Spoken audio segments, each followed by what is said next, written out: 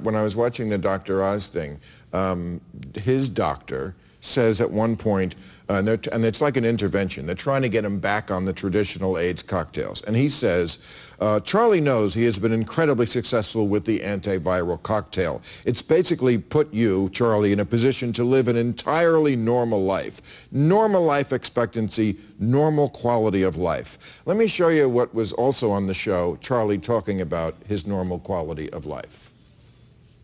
I mean, we'll talk in depth at some point about, you know, what these meds actually are. Yeah. It's awesome what they do, but it's also terrible what they do. Mm-hmm. You know, and you can feel it. You feel it, you know, from migraines to poo-poo pants. Okay, poo-poo pants, I don't think is a normal life. And I'm guessing that your treatment does not include poo-poo pants as a result. It's a horrible way to live. All these side effects disappeared the minute he started my therapy. And the minute he started my therapy, his liver went to normal levels. Even the charts they held up on the Oz show, all the great tests they showed, they were during my treatment, not theirs. Okay, so just tell me what your critics would say. I mean, people are going to watch this and say, I know you've been called a quack a million times. They're going to attack me just for having you on. And one of the criticisms you always hear about alternative is, well, it lasts for some time, but then it regresses. Does this last? I mean, Charlie did say it stayed in the beginning. Yeah, of course it lasts. These vaccines, I mean, I love America, and it's the greatest country in the world. It's not the only country in the world, though. So you're a Republican. When the doors began to close because of UCLA and Cedars, when I couldn't apply to your FDA because they denied my work, I had my vaccines registered in other countries, and these countries have experienced amazing results. In Comoros, for example, where?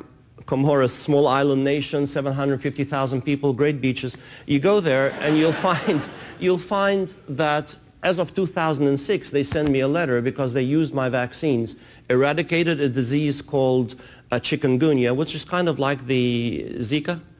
Oh, yeah. And what they also eradicated HIV. As of 2006, they sent me a letter thanking them for getting rid of HIV.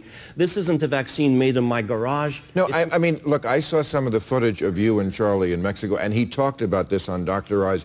You took Charlie's blood when he was HIV positive and injected it into yourself. And Dr. Oz says, that is very inappropriate. What I thought was, that's confident. So you don't have... You injected Charlie Sheen's tiger blood into you, and you are neither HIV positive nor a tiger now? No, I saw a very sad person in a very sad place, and I really wanted to give him a boost that there was real hope out there. There was a way of curing him.